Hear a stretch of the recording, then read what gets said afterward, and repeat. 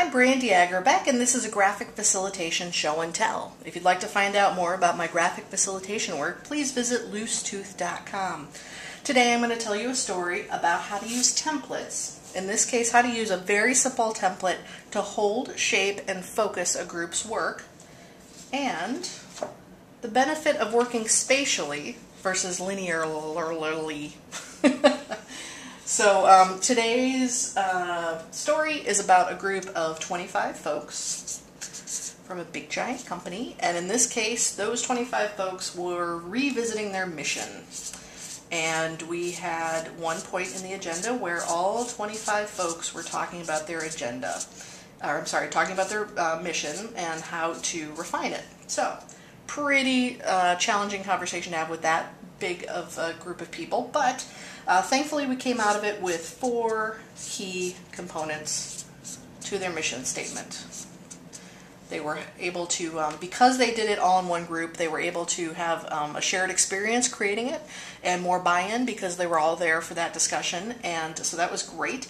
And again, they came up with 4 main points. The next step in the agenda was to break out into 4 breakout groups, and each of those breakout groups was going to talk about one of those 4 components. So in this case, we decided on the spot to create a very simple template for them to work in. Generally speaking, I'm not a huge fan of templates because often what happens is a facilitator or somebody running an event comes up with the template before the meeting, and then they're sort of stuck with it. It may not be the right template for that particular event and where the conversation is gone. But I am a fan of creating templates on the fly and using templates to be responsive and helping people in that meeting succeed. So in this case, we created an extremely simple template, and we put a banner in the center. In this case, this is where that one of those 4 key components was going to go.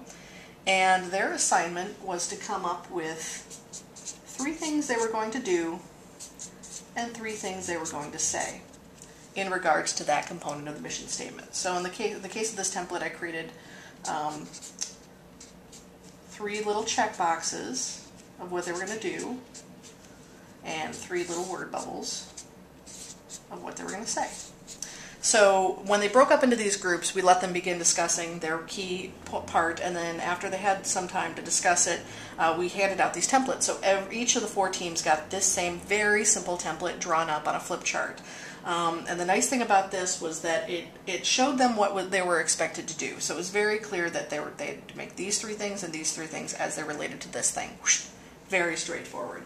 The really nice thing is that 3 out of the 4 groups used the template, and 1 out of the 4 groups didn't. In the case of the team that didn't, what they ended up with were pages and pages of flip charts filled with text. Now, when we were done with this part of the agenda and they had to go report back, the 3 teams that had used the template, so in this case they created, very nice short statements of these 3 things they were going to do and 3 things they were going to say.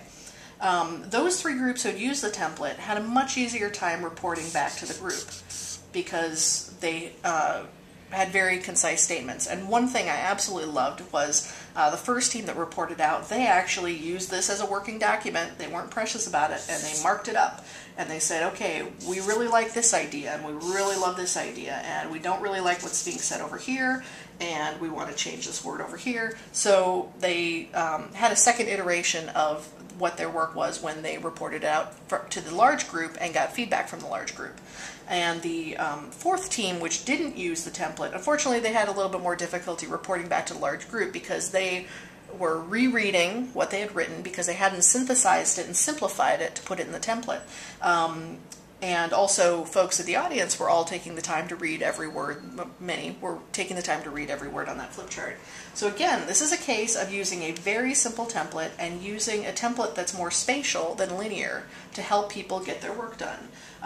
Again, what was nice was they could very clearly on the template see what they were expected to do.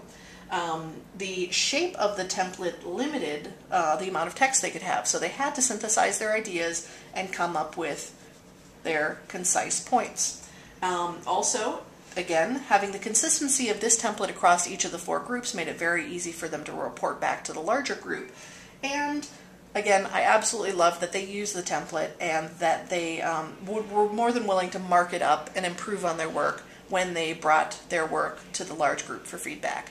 So again, this is Brandy Agerbeck, and you could see my graphic facilitation work at loosetooth.com. So thanks so much for viewing.